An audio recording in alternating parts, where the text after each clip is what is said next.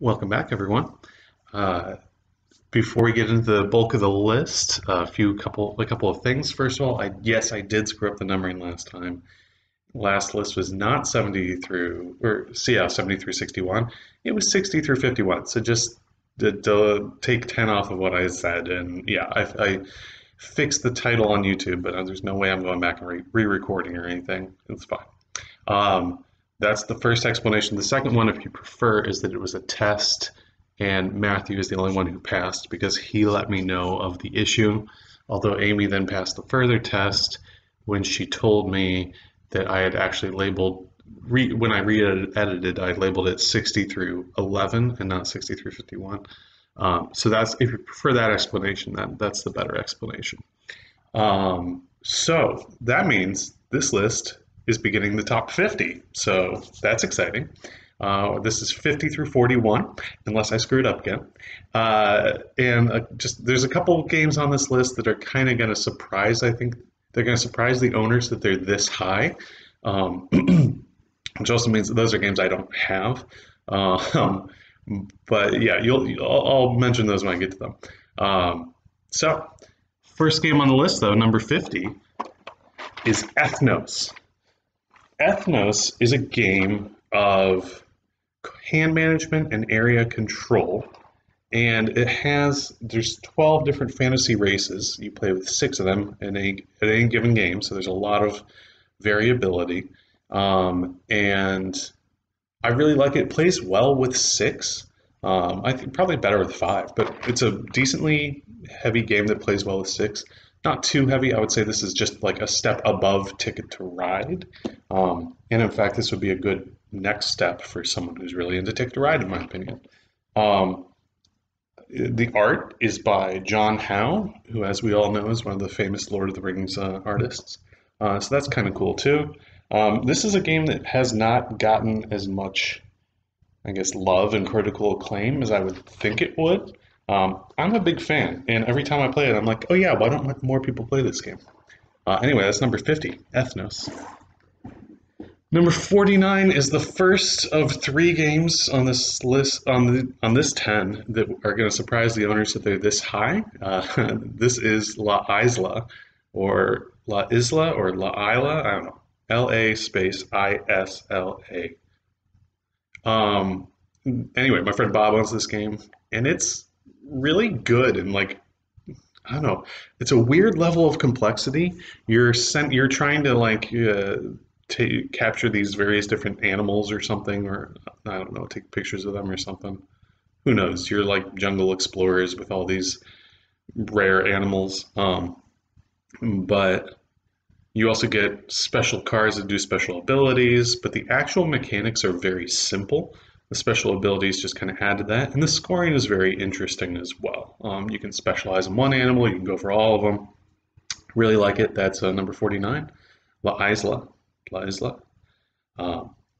Number 48 is the first of 2 games on this list that I have not played a physical copy of. This list meaning the top 100.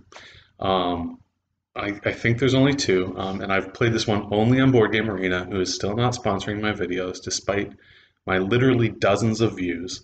And that is number 48, Russian Railroads. Russian Railroads is a worker placement game, and it's a real brain burner.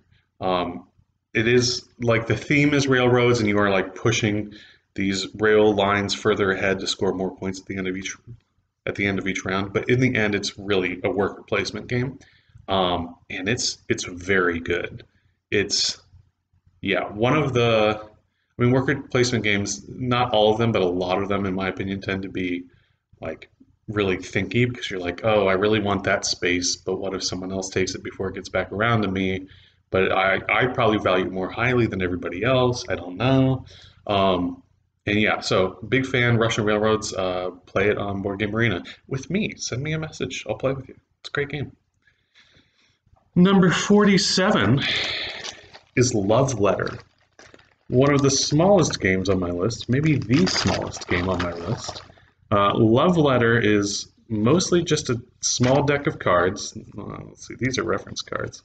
So you got what? Even how many cards here? 5, 10, 15 cards. 15 cards in this game, and you have all these characters, and you're trying to get a love letter to the princess, which is obviously a fantastic theme, very manly. Lots of good memories playing this game at Lishko's wedding, actually, which was real good time. So shout out to Lishko and Monica for their wedding, which was great. Love letter plays quickly.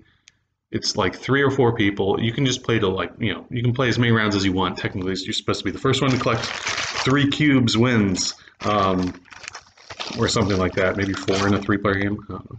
But it's also on Board Game Arena with the expanded edition, which includes a lot more characters, which I'm not a huge fan of. Part of the appeal of Love Letter is how short it is and how you have some fun decision making, and you can get people out, but they don't have to wait very long to get into the next round because player elimination is a bad mechanic, and it's widely considered in the board game community that player elimination is a bad feature in a game. With Love Letter, yeah, you might be eliminated, but then you're back in 5 minutes later at the most, and so that's fine. But in a game like Monopoly, for example, it sucks because now you're out of the game, but the rest of your friends are still playing, and maybe for an hour more or 2 hours more. Stupid mechanic. Anyway, tangent. That was number 47, Love Letter. Number 46 is the second game on this list that I think the owner is going to be surprised at how high it is. This is a game called Rail Pass, and this is Kenny owns this game.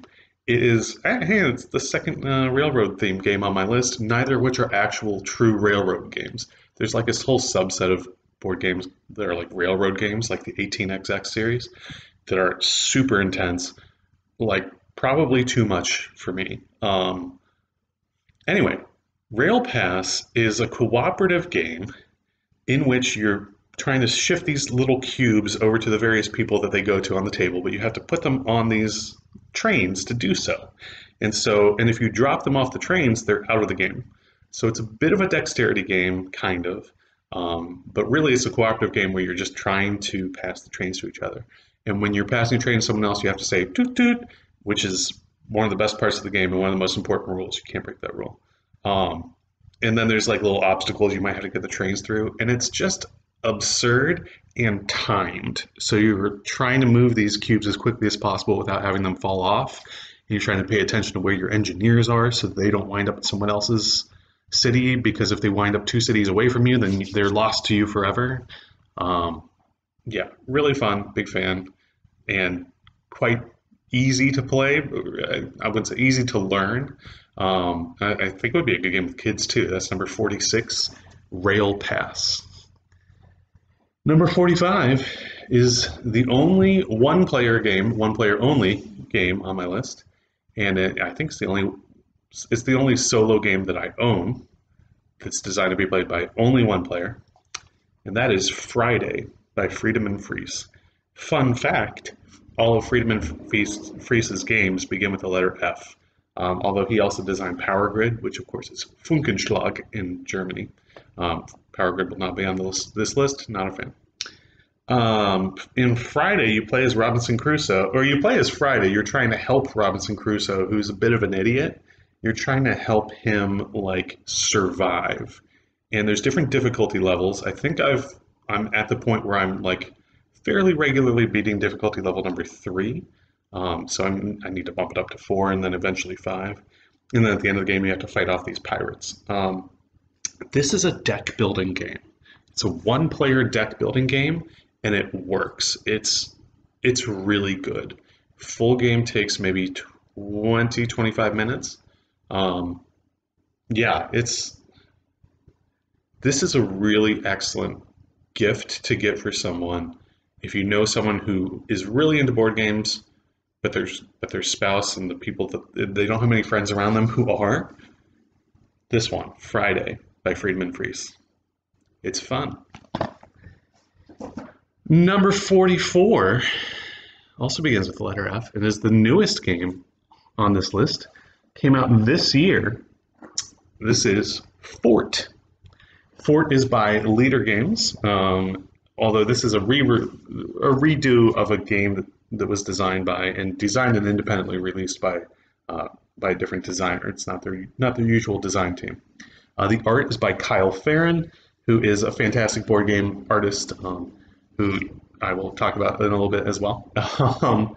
And in Fort, you're playing as kids, and you're trying to build a fort, hang out, eat pizza, gather toys. The theme is great. It's actually a lot more complicated than you might think it would be. This is not a game for kids. I mean, certainly, like a 10-year-old could learn this game, but the strategy is not very intuitive. Kind of hard to learn. Great game, though. It's a deck building game, but it's a take on the deck building genre that is very different because there's no currency to acquire new cards. You simply acquire a new card at the end of your turn. And you can take that card either from the common supply, or you can take it from the cards that other people didn't play on their turn. So you can take it from other people's decks in certain circumstances, which is really fascinating. Yeah, really interesting game. Yeah, I'm a big fan. We got it partially because of the art, because Amy's a big fan of Kyle Farron's art, and she got to meet Kyle Farron at PAX Unplugged last year, the first and so far only board game convention I've gotten to go to, which was canceled this year due to, global pandemics. That was 44 Fort. That's nice. 44 Fort. Didn't do that intentionally. Number 43 is the third and final game on this 10 that the owner is going to be surprised at how high this is. I can never remember who owns this game. I think it's Kenny. It might be Bob. Number 43 is Spoils of War. Spoils of War is a Viking-themed game that is essentially a Liar's Dice fixed. Liar's Dice is kind of a stupid game. Sorry to all you Liar's Dice fans out there, including my in-laws. Not a huge fan of Liar's Dice, but in Spoils of War, it connects it to, basically, it connects it to more. It connects it to betting on the outcome, and then if you win the bet, you get some interesting cards that you can collect for various points. There's some special abilities on some of the cards, and so it just, by adding more meat to the game of Liar's Dice, it really makes it actually very enjoyable. So that's number 43, Spoils of War. Number 42 is Kingsburg. Kingsburg is a dice placement game. Not the last one you'll see on this list, but Alien Frontiers is not on this list. I would prefer Kingsburg to Alien Frontiers 9 times out of 10. Sorry to Andy Haig and other people I used to play Alien Frontiers with.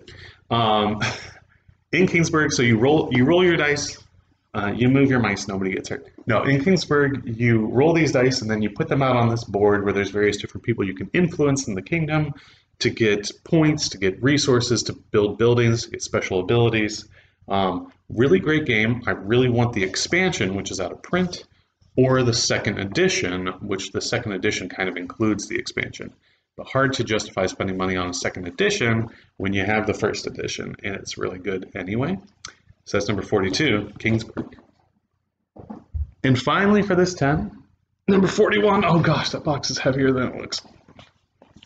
Root. My wife Amy's favorite game, at least as of now. Root is a game of woodland might and right. Art is by Kyle Farron. This is again from Leader Games. This is asymmetric factions to the max.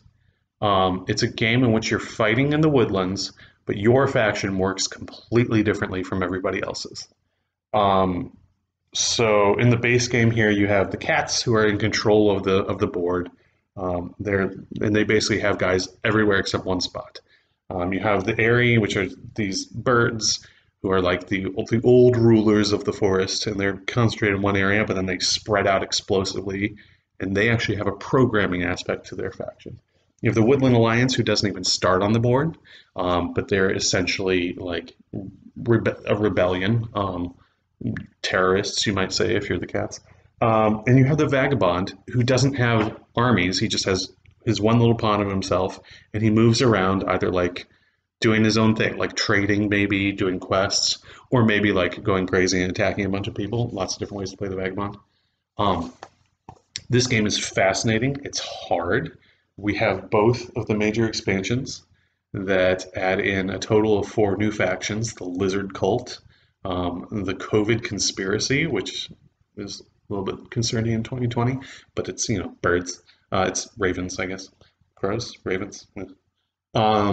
And the Underground Duchy, which is the moles who can pop up at various different places in the board by tunneling. And the Merchant Guild, or I can't remember the name of their faction, but it's like otters, and they like other factions can buy them as mercenaries or use their waterways and stuff.